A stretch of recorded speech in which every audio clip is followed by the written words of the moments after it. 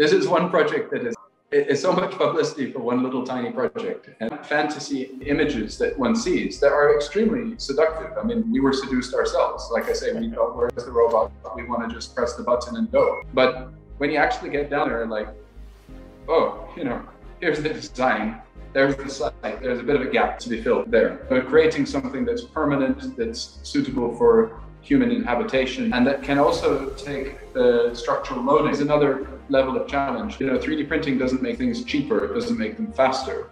It essentially gives more control over the form of a surface and translating that essentially from a digital surface into a physical surface. The relationship between robots and construction and what does 3D printing actually mean is a kind of a blurry thing.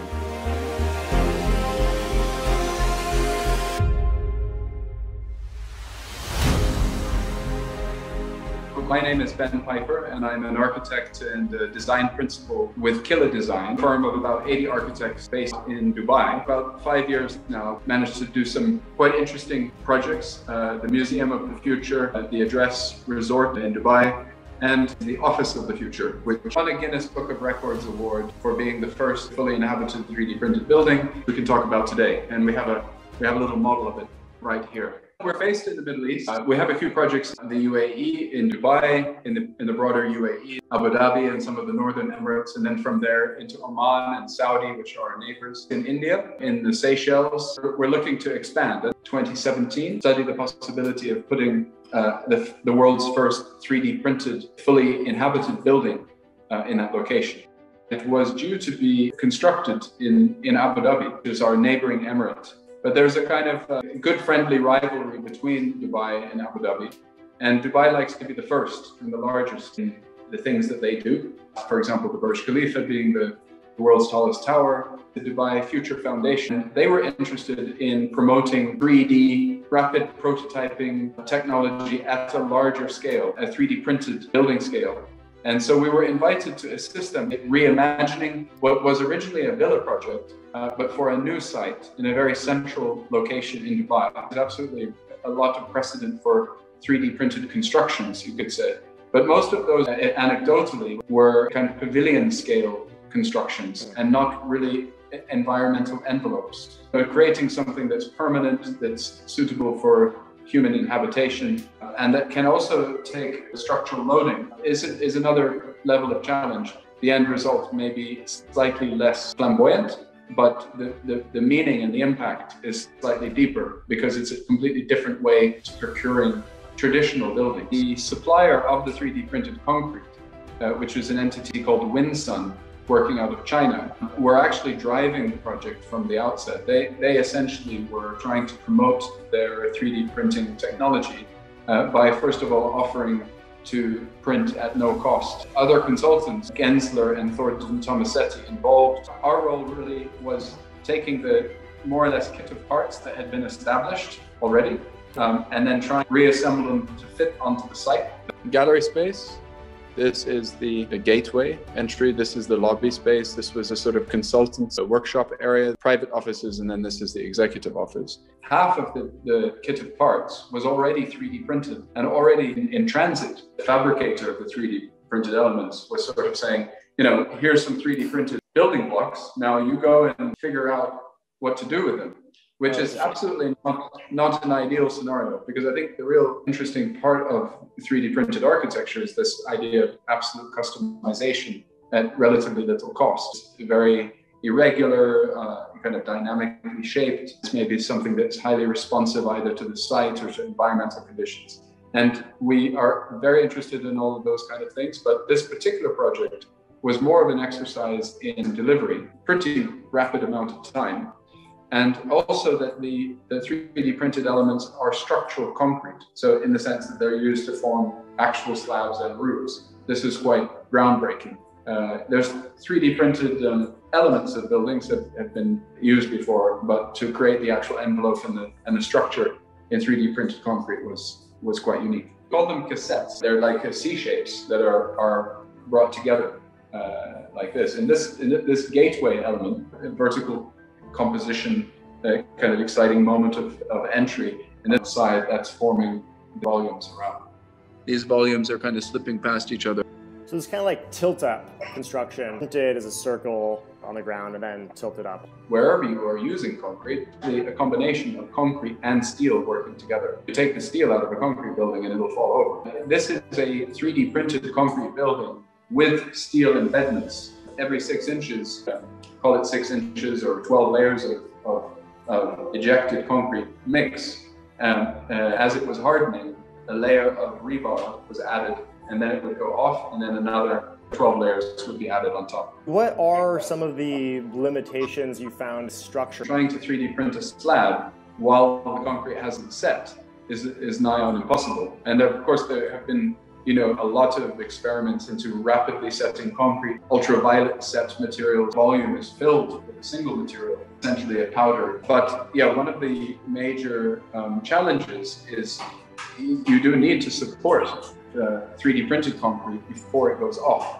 And then only once it's essentially set can you then use it as a spanning structure. But then the next problem is the absolute volume of material you're dealing with. Essentially, you have to have a volume of material equivalent to the entire volume taken up by the building, the actual print volume, and the assembly that was printing the concrete, set by the 40-foot container so that it was possible to ship these things.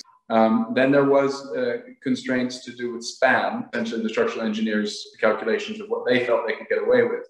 But at the end of the day, structural engineering depends on historical data, and there isn't too much historical data about the performance of 3D printed concrete. The layers have a structural relationship with each other. Plus, within those layers, there's an additional steel members, and the bonding strength between the steel and the concrete has to play into all these things to make an educated guess about what they could get away with. It wasn't necessarily the absolute end. And they also performed some destructive tests by putting these large beam elements under strain until they failed, essentially. Physics really starts to play a role when you start working at scale. It's 5 meters wide by 17 meters long. One of the things that actually starts to happen is when the concrete is laid down in layers, its self-weight starts to compress, and it basically starts to deform under its own self-weight. So you can't just keep printing perpetually, a taller and a taller thing.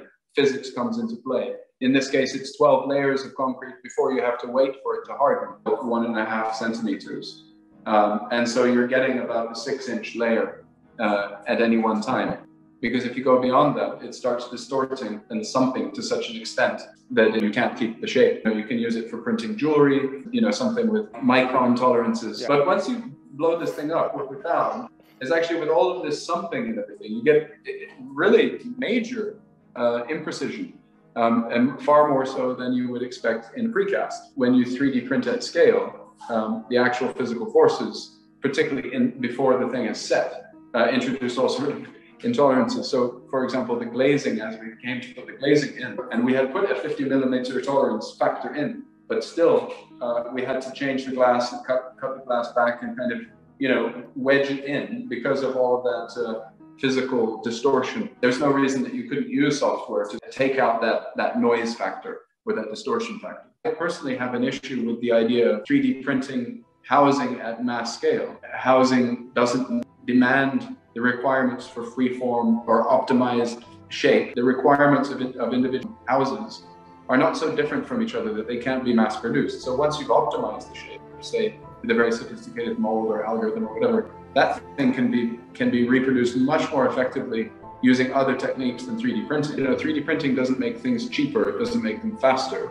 It essentially gives more control over the form of a surface and translating that essentially from a digital surface into a physical surface. Now, once it's translated into a physical surface, it's possible to do many things with that, including turning it into a mold or using it for formwork. Fantasy images that one sees that are extremely seductive. I mean, we were seduced ourselves. Like I say, we thought, where's the robot? We want to just press the button and go. But when you actually get down there and like, oh, here's the design, there's the site, there's a bit of a gap to be filled there. Set within the context of legal and health and safety requirements and building codes and such like. And the challenge of building buildings is not really a technical challenge. I mean, at the end of the day, buildings are simple things. It's really building the consensus amongst a whole number of people working at all sorts of different levels within society to come together. And that's what creates the construction. And 3D printing doesn't take away that complexity. If anything, it adds to it. It does, absolutely, because then you've got a whole nother kind of logistical aspect. If, cracks start appearing, do you go after the robot manufacturer, after the guy who, patented the formula for the 3D printed concrete, or the guy who put the steel in to the 3D printed concrete, but it wasn't the right thickness. So there's a lot of kind of legal aspects. Or this was an exercise in pragmatism, real world constraints layered on top of the challenge of actually trying to make a 3D printed building. The constraints of intellectual property, so the deadline, the ruler of the country already booking into his diary when he would be opening the first 3D printed building in the world. We didn't actually have to go through a highly formalized building approval process. I mean, the building authorities wouldn't have known how to deal with it at all. It would have failed from that point. So it was partly to do with having the right support from the highest levels, so that we haven't experienced any problems so far, and people are using the building in an everyday manner. Relationship between robots and construction, what does 3D printing actually mean? It's a kind of a blurry thing. The sort of relationship between low-tech and high-tech is very alluring somehow, that you could take essentially mud and turn it into magically controlled kind of material. The thing that's quite unique about 3D printing specifically is that you can very accurately control form in a way that wasn't possible before. And I think that's one of the shortcomings of this project, is it didn't really push the possibility for form making as much as it could have, because it was constrained by the time frame. The contractor had already kind of had their idea of what the components were. If you're going to use a tool, use it for the thing that tool does best. 3D printing in construction is particularly suited to formwork printing, more traditional methods like CNC, handmade carpentry. And the idea of being able to 3D print the mold, the many thousands of year history of concrete and its mixture and its reinforcement to play. And you don't have to throw all that down the drain. You can say, let's take something that's working great, make it do something that wasn't possible, or at least not possible in economic terms. And that's where you might start to see much more kind of organic design structure in terms of bone or plant forms or shell forms and such like. So you get these incredibly beautiful, rich and complex structures because the constraint has been pure optimization, not easiest way to construct your average standard building. It's more driven by the pragmatism of keeping construction simple and straightforward than by pure optimization without that constraint. Another extremely interesting thing to consider as well is sort of customized building blocks. Building out a brick, every brick is the same. But now we have the possibility to make every brick unique without necessarily making it more costly. For example, a brick molding machine is able to rapidly generate bricks that had their absolutely unique identifiable address in a building. That brick could be optimized for structure. It could be optimized for its form. The age of mechanical reproduction, we're very much defined in the way that we do things now by materials that have already been pre-produced, you could say, sheet materials, extruded materials, into parts. The different disciplines within a building are very segregated. They're literally segregated into different zones. They're different materials. They're different trades. And unlike sort of biological systems, or you could argue highly optimized systems, they're not working in unison. They just do their own thing. And they kind of work in between each other, but they don't work as one.